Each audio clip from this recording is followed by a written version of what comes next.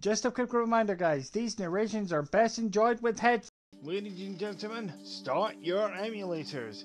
Welcome to another episode of retrOS, giving you your dose of nostalgia by reviewing games from your childhood. This episode is a versus battle special. This time the 16-bit hardware generation is the battlefield, as we vet the true blue of Sega against the fighting game pedigree of Capcom. Axel Stone against Mike Hager. Streets of Rage against Final Fight. To start the proceedings, we have decided to tackle the successor to Golden Axe. Which beat-em-up classic will emerge victorious? Well, without further ado, let's find out.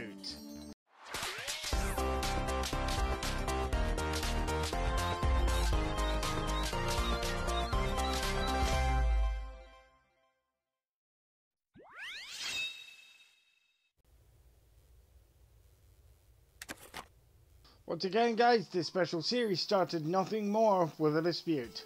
After Ian the Sharpshooter Harvey defeated Greg OG Loke Freeland, which took place just before the channel went to a temporary hiatus due to my epilepsy, he started gloating. Earlier on this month, it came to a point where Greg can take no more. This time he is after revenge, and the genre he selected is all too familiar with him, beat-em-ups. And the rest, as they say, is history. Anyway, I digress, enough scene setting, let's get on with this review. The Streets of Rage franchise is one of the most recognizable franchises in the beat-em-up subgenre. The series' caliber was proven in 2020, with a collaboration of fan developers including God Crush Games and French developer Dotemu released the fourth entry of the series. To worldwide acclaim from both critics and the community. Even today, the game is holding on a very positive review rating on Steam. This particular title is the first entry of the series, which was released exclusively for the Sega Mega Drive or Genesis over in North America on August 7, 1991. The story itself is set in the fictional American urban metropolis of Woodrow City. A criminal syndicate led by Mr. X has taken over the city by corrupting the city's government. You play the parts of three former police officers, Axel Stone, Blake Fielding and Adam Hunter, and it is up to you to take down the syndicate, take down Mr. X, and get rid of the city's government of corruption. The accessibility scores are as follows. To start off strong, visibility given 9. Due to the game's age, there are no colorblind modes available in this title. However, there is very little need for one. There are no color-coded elements that can cause an issue for a colorblind player. To gain momentum or ability, give it 10. Again, due to the game's age, there is no spoken dialogue in this game. Back in those days, all dialogue was text-based and imagination had to fill in the blanks. The introduction cutscenes tells the story of the game in a Star Wars crawl style format.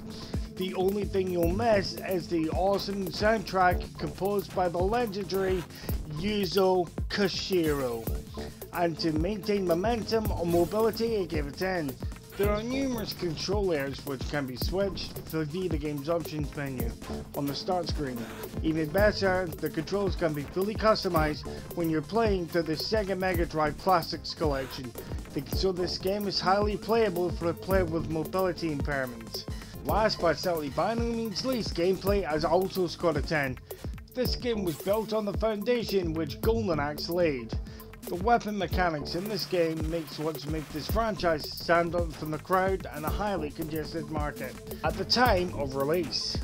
There are weapons that can be picked up and used at any time during a level. However, these weapons only have a limited amount of uses, so be careful with them. These weapons include knives, lead pipes, and even samurai swords. In terms of lifespan, the game can be completed in 2 hours. That is double the average completion time of Golden Axe. And by the way, this information is sourced from howlongtobeat.com, with challenging bosses to beat including fire-breathing acrobats, knife-juggling performance, and Mr. X himself. This classic title is a must-have for every Mega Drive owners out there. Seriously, if you own a Mega Drive and don't own this game, you're doing it wrong. This is Sponsored Commander 1992 Editor Disable Gaming Review signing off, and I'll see you guys in the next review.